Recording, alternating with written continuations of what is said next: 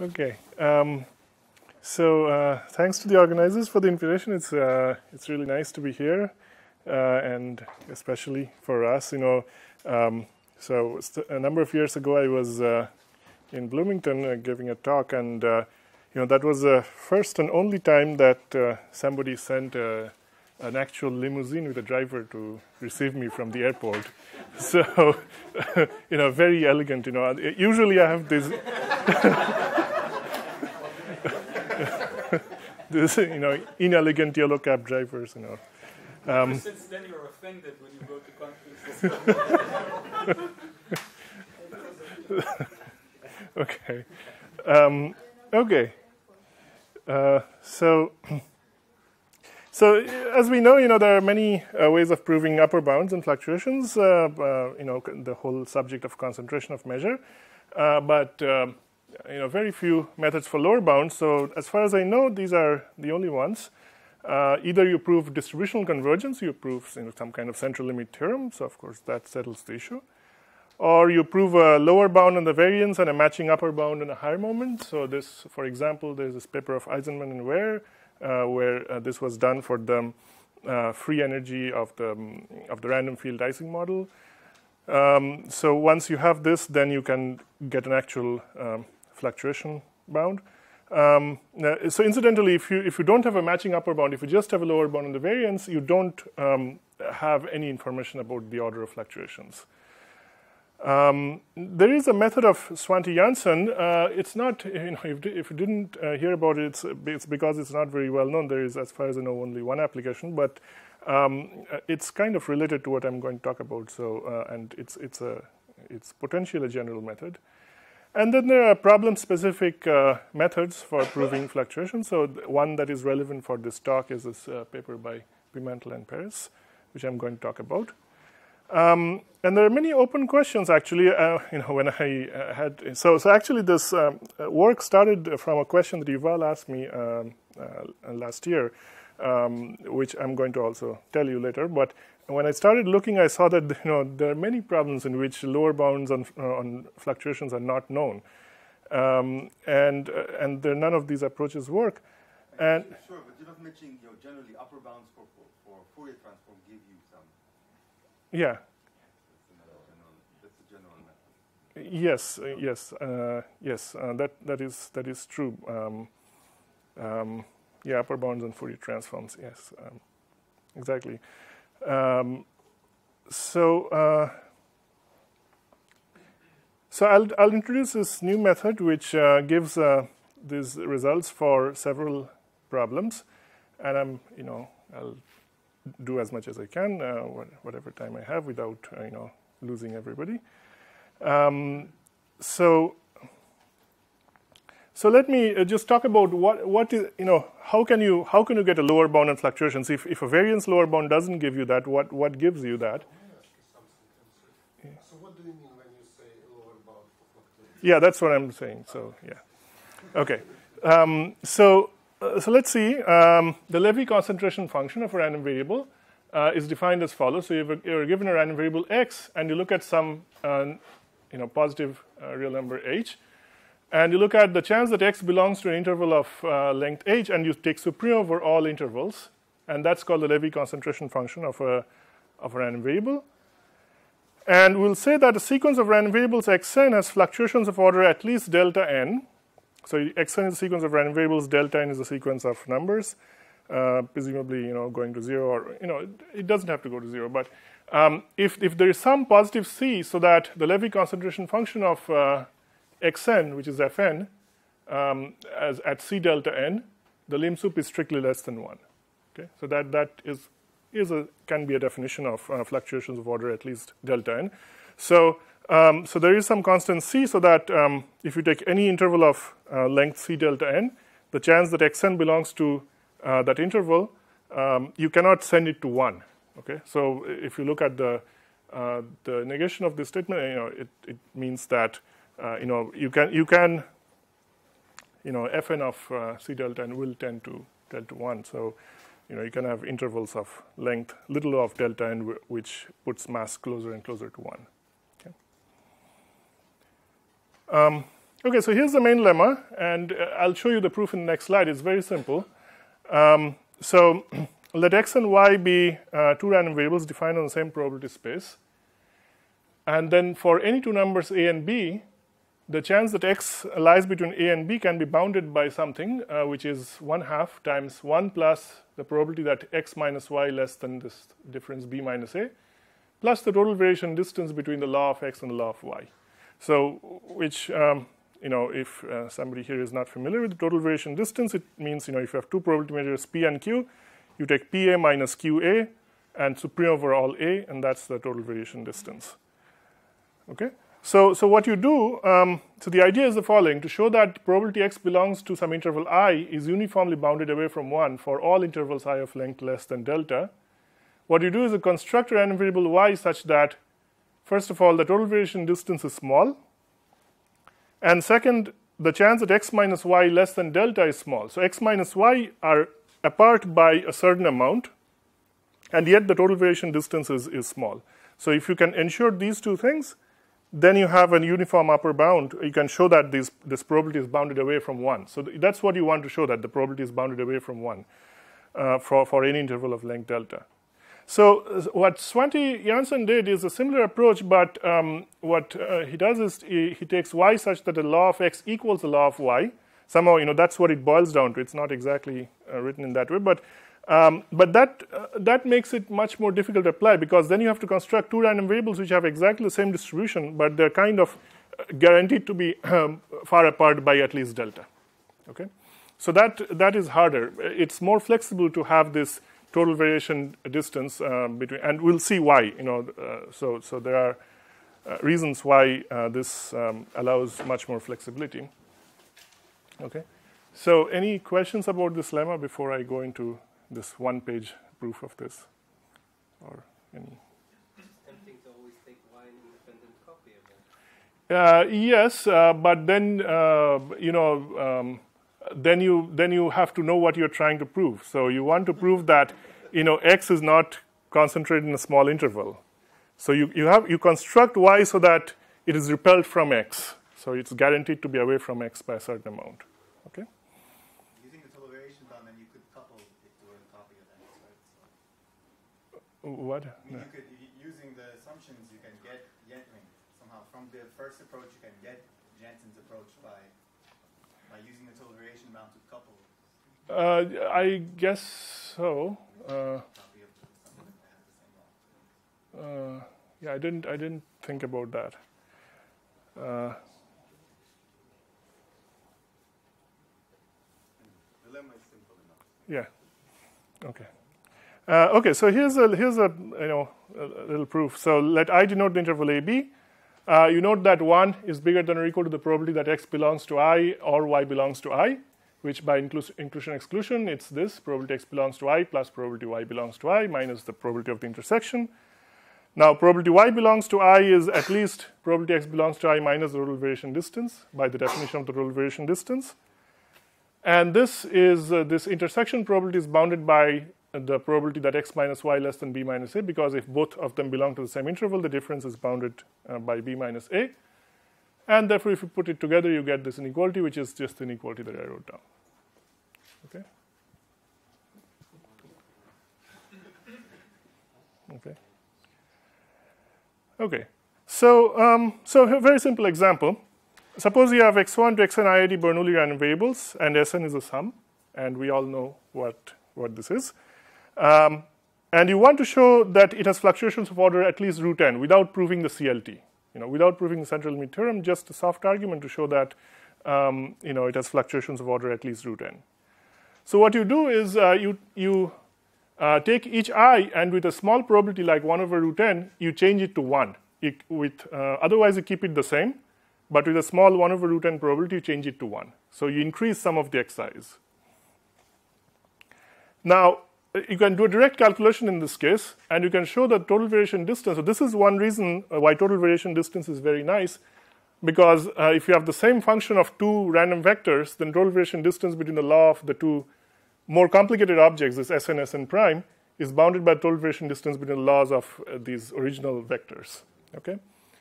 And the middle term here this is easy to compute. It's just independent random variables. You can write it down, do the exercise, and you show that although you're changing a lot of the excise, you're changing roughly root n of the excise to 1, okay, the total variation distance is still bounded by a constant times this alpha, which is a parameter that we'll choose later. So that's a nice little thing, and there is a general reason why that's true. So even though you're doing a lot of changes, the total variation distance is not much. But on the other hand, Sn increases by at least root n, okay, because you're changing root n of these to 1s. So at least half of those were minus 1 to begin with, or 0 to begin with.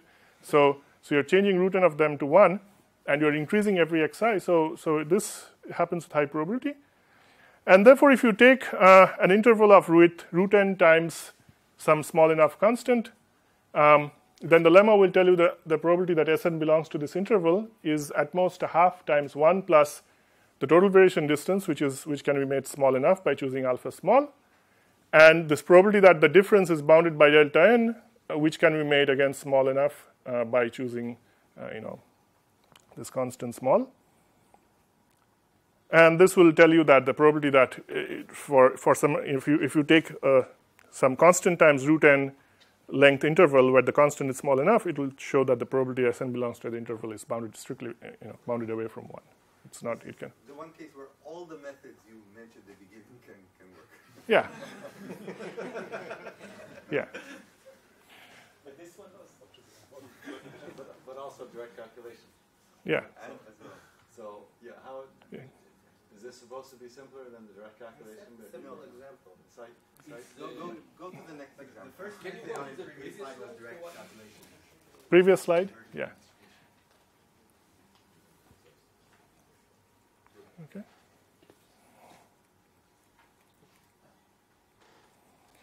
Okay. So what I'll do now is I'll get an optimal lower bound for the traveling salesman problem. Okay. So that's I think you will agree that's harder. So there is this concept of Hellinger affinity. So if you have two probability measures mu and mu prime, which have densities f and g with respect to some probability measure mu and nu, which you can always find, just take the average of mu and mu prime. The Hellinger affinity is defined as the integral of square root fg times d nu. Okay. So and actually this quantity doesn't depend on choice of nu. As long as mu and mu prime are both absolutely continuous with respect to nu, that's fine.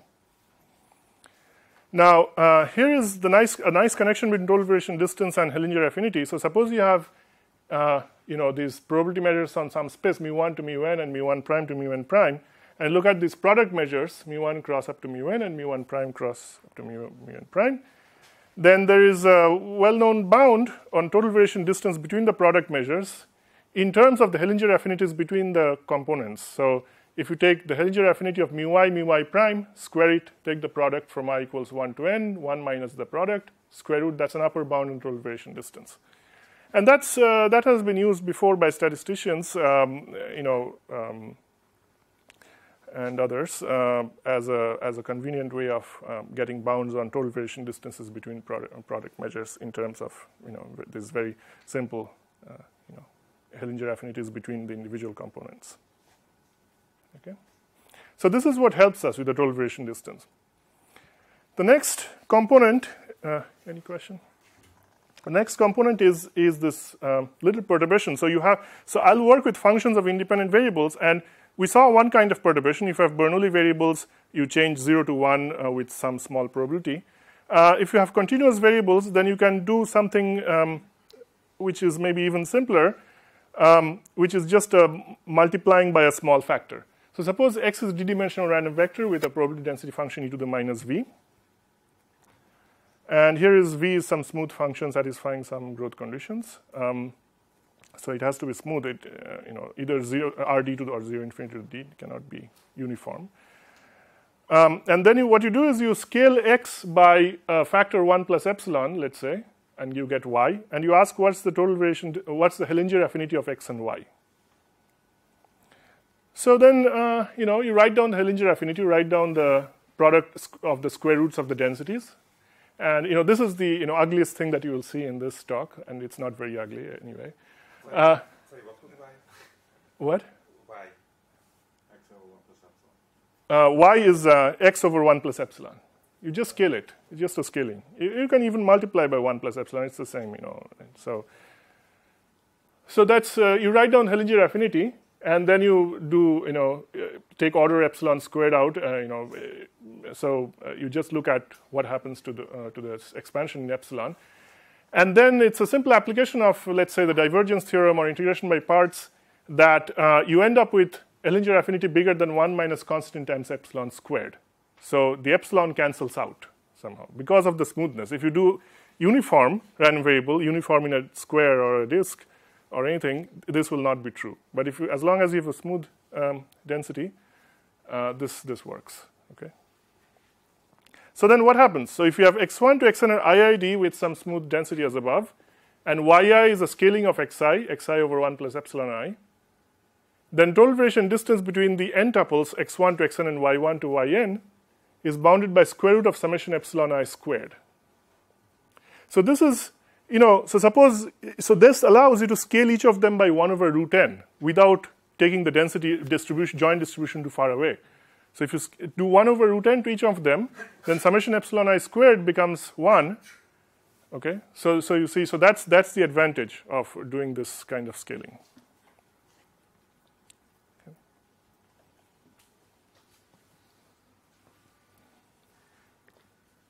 Okay, so I just did the Taylor expansion over there, and in the integral, I applied integration by parts.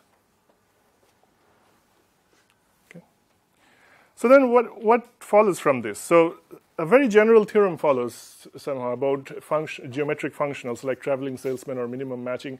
So suppose you have n points in Rd, and you have a function of those n points, and the function has this kind of homogeneity property that if you take lambda x1 to lambda xn, lambda comes out as lambda to the r. So r is equal to 1, for instance, for traveling salesman or minimum matching, and if you take, let's say, volume of convex hull, then r is, d, where d is the dimension. So lots of complicated functions have this homogeneity property, complicated functions arising in this kind of combinatorial problems. And let x1 to xn be IID random variables. Let's just imagine them as Gaussian points, for example. And ln is this function. So if you have a bunch of n Gaussian points, and you look at the length of the minimum spanning, minimum in the traveling salesman path to those points, or you look at the minimum matching, which is take pairs and you pair them up so that total distance is minimized. That's minimum matching. Any function like that. And then here's the theorem. Let Tn be a sequence of constants so that probability liminf of the probability Tn ln bigger than Tn is positive, which, what I have in mind is Tn is like the median of ln, okay? So Tn is like the median value of ln. Then ln has fluctuations of order 1 over root n times Tn, at least. Okay, so any geometric functional like this with this homogeneity property, if you apply that function to a bunch of random variables in random points according to some smooth density, then that ln will have fluctuations of order n to the minus half times Tn at least. So let's see what this gives for the traveling salesman. But any questions about this slide before that? Okay.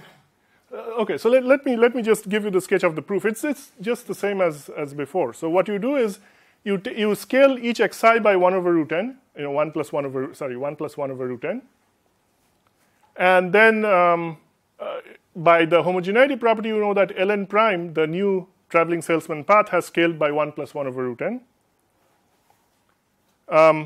But if ln is at least Tn, which is the median value, then by this homogeneity property, this difference is at least Tn over root n. So you get a difference of at least Tn over root n from the original path and a new path after this scaling. And by our Hellinger affinity bound, the total variation distance between ln and ln prime is bounded by some constant, which is not growing at n, and there is a parameter which you can adjust. Okay? And then you just apply the theorem, and you get your result. So it's Tn over root n.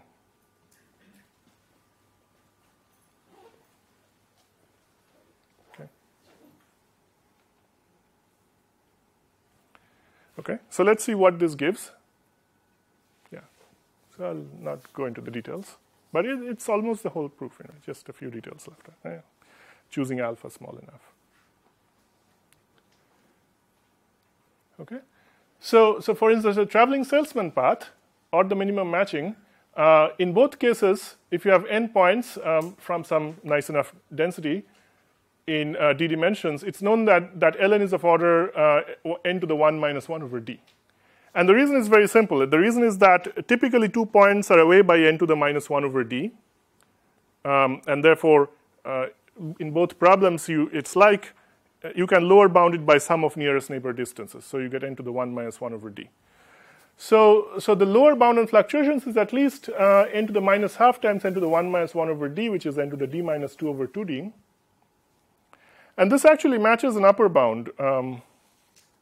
It is known using standard techniques that there is an upper bound of n to the d minus 2 over 2d for these problems, both minimum matching traveling salesman. Unfortunately, the known upper bound is for bounded density and densities with compact support, and there is no reason to believe that this is not true for unbounded, but I didn't see it worked out anywhere for unbounded densities with unbounded support. What did you use? What? Where did you use in your theorem? What? Unbounded support? No, this is the in the theorem I used for these densities. So I assume that the density of the points, the smoothness, this kind of Hellinger affinity, this thing.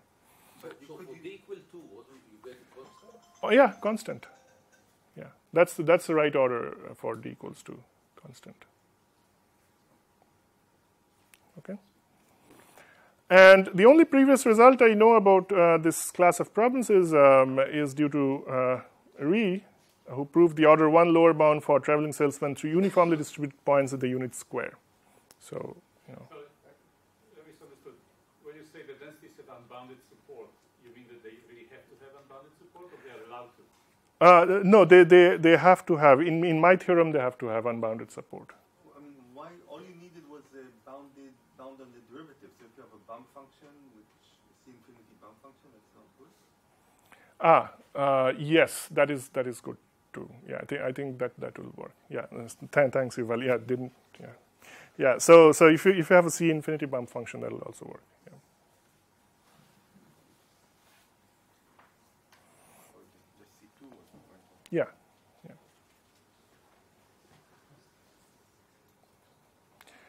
Okay. Okay. As a slightly more complicated example, this two-dimensional first passage percolation. Okay. So this is the problem that Yuval posed. So in case somebody is unfamiliar with the model here, so you have the integer lattice Z2, and each edge is assigned a random weight, and the weights are non-negative and IID, random variables. The weight of a path is the sum of the edge weights along the path. And then you take two vertices x and y, and the first passage time txy is the minimum over the weights of all paths from x to y. Okay, so that's the first passage ordinary first passage percolation model. And there is one of the big open questions in this area in this first passage percolation is what's the order of fluctuations of this path? How does it depend on the distance between x and y? How does it grow with the distance between x and y?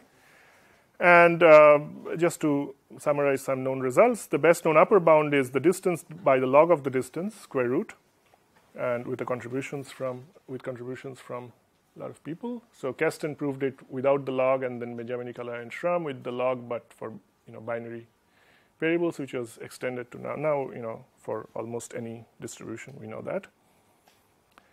The lower bound, you see the upper bound here, it's the distance over the log of the distance square root. The lower bound is much worse.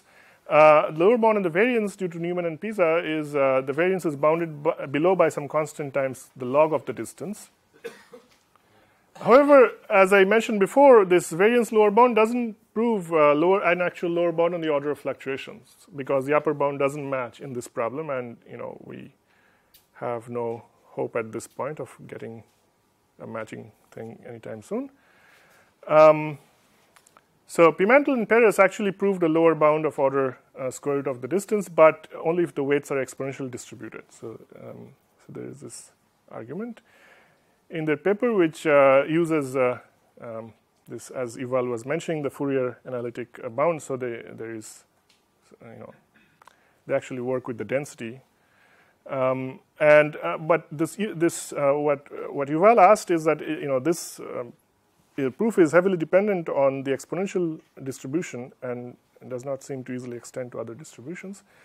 So here is what you can prove. So if you have some mild smoothness and decay assumption, the weight distribution, then the fluctuations of txy are at least of order square root log xy. It doesn't improve the existing lower bound, but it does for general weight distributions as an example of this method. And here is how the proof goes. So I'll give it. So any questions about the model or the? There was a question you was going to say. These are two-dimensional. In higher dimensions, it's all different. Yes. Maybe bounded. Yes. So in higher dimensions, you can easily prove an order 1 lower bound by just looking at the edges coming out of the origin, and you can kind of fluctuate them enough to. So but that's the best we can get. I don't know of a better lower bound in higher dimensions. Okay. So in 3 and higher dimensions, it's completely open to even show that the fluctuations are diverging as the distance between.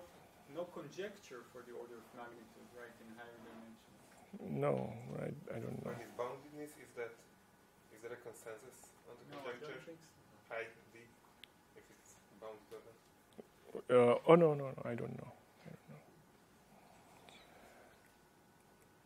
So here's a proof sketch. So you take any 2 points x and y, let n be the distance between x and y.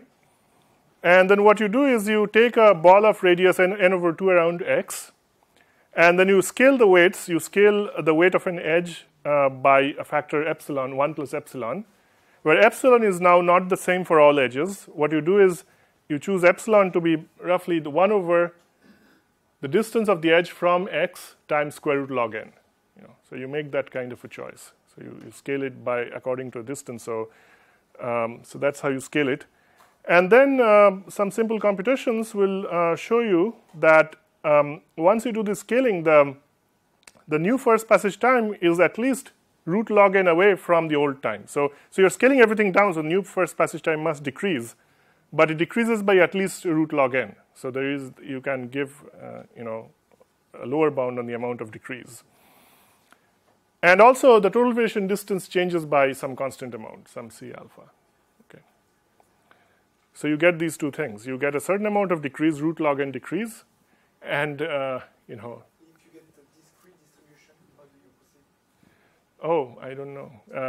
So you have to do something else. Like if you have binary, you can do the same kind of thing that I did as before. Yeah, for the Bernoulli, you can do that. But in more general discrete, one has to think. I was just telling Ron the other day, what one can do, which may work is, for Bernoulli, replace by 1 deterministically. But for general distributions, what may work is you take some x, and with some small probability, 1 over root n, or in this case, this kind of probability, you replace it by the maximum of 2 copies from the same distribution, or the minimum of 2 copies from the same distribution. That may work. Okay. So the proof is completed by choosing alpha sufficiently small and applying this lemma. So the lower bound uses the plane? Yes. So this this whole argument. So y is t minus t prime at least square root log n, and y is the total variation distance at most alpha. It all chooses. It depends on these weights. And the thing is, I chose these weights kind of not actually by guessing, but more by an optimization procedure. So you write down the total variation bound in terms of these epsilons, and then you write down how much t will decrease depending on these epsilons, and then you can optimize. And so this root log n is the optimum that you can do. But in fact, if you use these weights, you will get the lower bound in any dimension. The problem will be that the total variation distance will blow up. Yeah. Okay, another application to first passage percolation. So let Bt be the set of all vertices that are reached by time t. So all x so that t0x is less than or equal to t. So that's the ball of radius t. And there is this, one of the first results in, or one of the early results in first passage percolation is that there is a limit shape B0 so that if you scale the set Bt by over t, it's contained within 1 minus epsilon B0, 1 plus epsilon B0. So it approaches a limit shape, this set Bt. And B0 is called the limit shape of these, and the fluctuations are called the shape fluctuations. And then there is a natural shape fluctuation exponent. So you can take the smallest kappa so that Bt is contained in t minus t to the kappa B0 and contains t minus t to the kappa B0 and is contained in t plus t to the kappa B0 for all large t almost surely. So that's called, that's some exponent that was defined in Newman and Pizza, but it's a very natural exponent when you're talking about the fluctuations of the shape. And so this was an open problem to actually show that this exponent is strictly positive in any dimension. Okay. Okay, so this is the result that I have.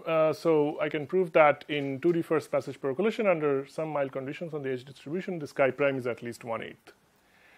And then what you do is the usual thing. So you show that there is some direction in which the fluctuations of order are of order at least 1 to the 1/8 and so on. And now Newman and Pizza proved a lower bound for the variance, but this does not, since this does not imply a lower bound on the order of fluctuations, you cannot exactly get a lower bound on chi prime. So they get a lower bound on some other exponent, but which is not really a shape fluctuation exponent. So some other exponent which involves the variance. But this actual exponent, this is a new result. Okay. So here you get really a power of n, right? Yeah. Previously you only got the square root of log n for these mild conditions exclude the exponential.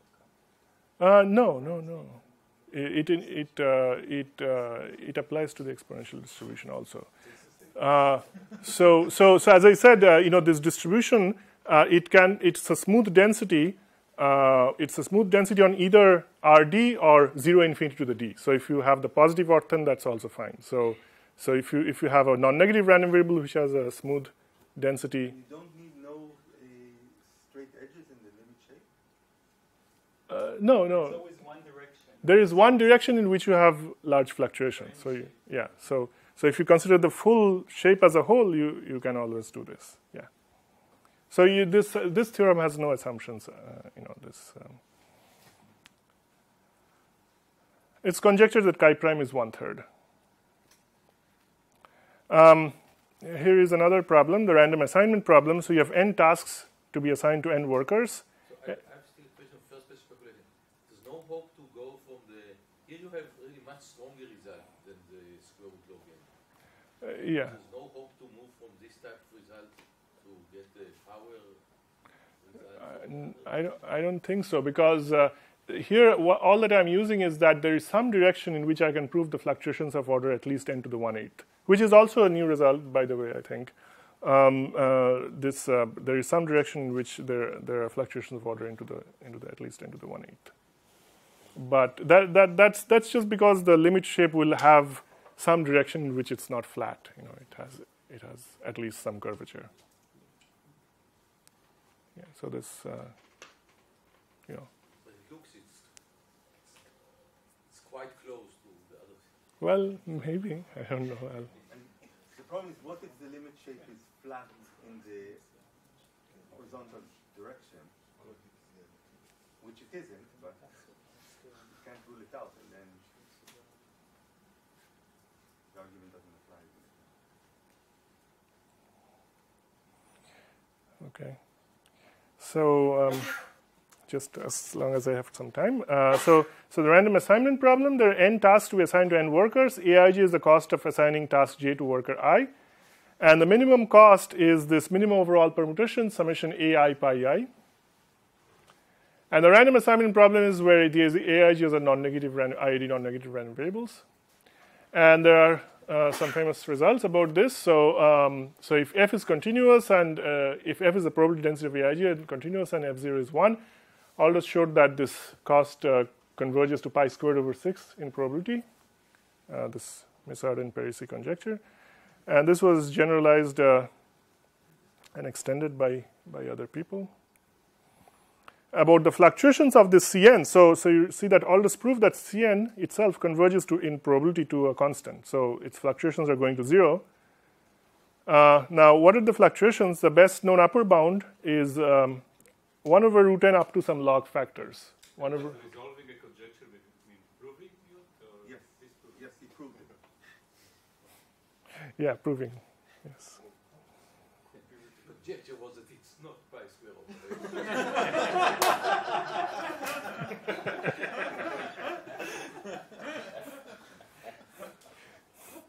Yeah, that wouldn't be very elegant. So.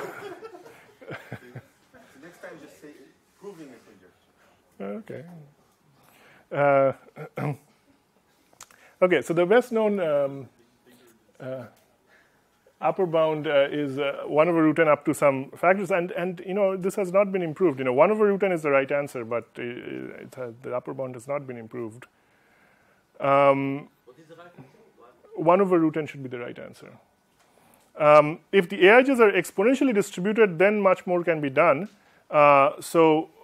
What is known is that with exponentials, the actual asymptotic for the variance is known. Although, again, it does not prove that the fluctuations are actually of order 1 over root n, but the variance asymptotics are known due to a result of Wasland. And Wasland told me that you know he can prove the actual lower bound and fluctuations also, although it's not written, but he can do that for exponentials. But for general cost distributions, lower bound is not known, and nothing is known about a lower bound. So here is what you can do using this method. You can show that 1 over root n lower bound using this technique. Now, in this case, it's not so simple. If you just do a multiplicative perturbation, it doesn't work, because the Aij's that are contributing to the optimal cost, there are only n of them, and you know most of them are not anywhere near contributing to the optimal cost. So you have to do something more complicated. So what you do is you replace Aij by Aij prime, where Aij prime has to solve an equation. Aij prime has to solve this equation, Aij prime plus alpha 1 over n times phi n of Aij prime is equal to Aij, where phi n is the function which is not linear. If it was linear, it would be, again, a linear scaling. It's a function which goes up at rate root n up to 1 over n, and then goes up at rate 1. Okay, so there is this function which goes up like with slope root n up to 1 over n, and then goes up with rate 1. And then you have to solve this equation, and then this thing, if you work it out, you'll see that the total variation distance is bounded and so on. So this gives a 1 over root n thing. Determinants of random matrices. Here's a fairly general result about, so let M be a random square matrix of order n, which is a function of IID random variables. So the entries need not be independent. Each entry is a function of a bunch of IID random variables. So there are little n random variables, and the matrix order is big N. And then you make some assumptions about this. So M is homogeneous of degree R as a function of these random variables. Then log of the determinant has fluctuations of order at least 1 over root of little n times big N. Okay. And so here's an example. So suppose X is a P by N random matrix with IID entries. X0 is matrix obtained by subtracting of row mean from each row, and this you compute the sample covariance matrix. So what they do in statistics, you know, what random matrix people do is they just take X transpose, but in statistics is actually you subtract off the row means, and it becomes a bit more complicated. And then it says that log of the determinant has fluctuations of order at least 1 over root of NP, because there are NP random variables acting on, involved in this whole thing. And the order of the matrix M is P. So it's 1 over root NP times P, which is square root P over N, which is the right order. So this is actually it's actually a recent result for this sample covariance matrix. that this and there is a for Gaussian entries they prove a CLT when p over n with fluctuations of order root p over n. So again, somehow this thing that I wrote down up there, it just gives you the right result. And finally, this is the final example, this free energy of the Sherrington Kirkpatrick model. So you have these IID normal random variables.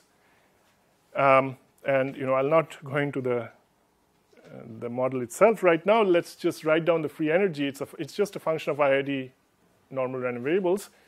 It's you take summation gij sigma I sigma j beta times root n e to the power of that over, and you take the sum of this quantity over all sigma on the hypercube, and then you take the log of that. That's the free energy. Well, actually the phases do multiply by 1 over beta outside and so on, but I'll just call this the free energy.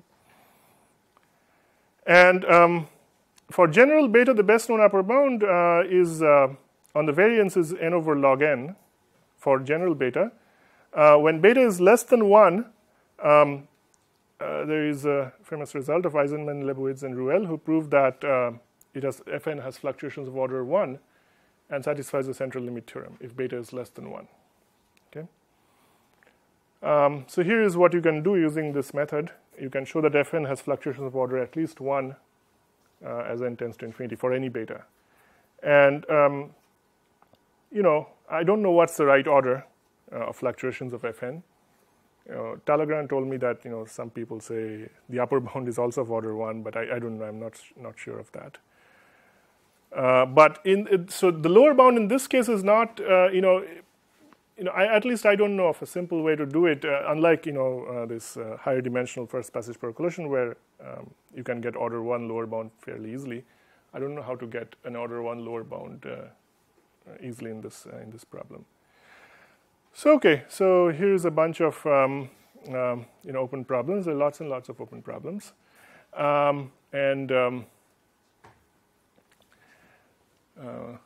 So happy birthday, Russ.